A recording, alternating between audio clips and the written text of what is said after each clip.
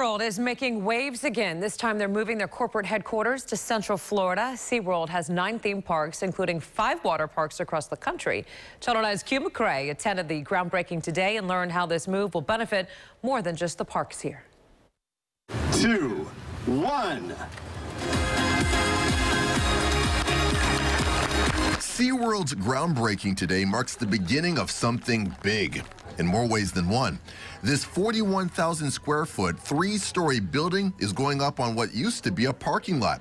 This is what the theme park's new headquarters will look like. SeaWorld is proud to be based here in Orange County, the theme park capital of the world.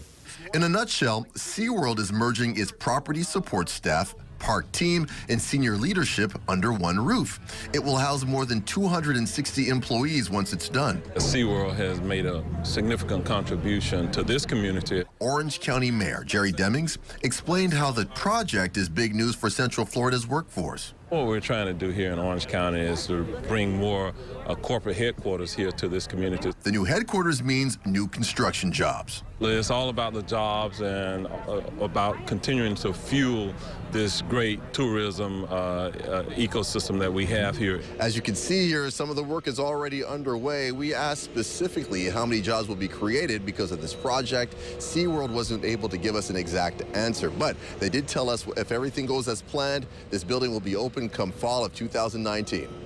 I'm Q McCrae, Channel 9 Eyewitness News. Now, SeaWorld isn't saying how much the project will cost.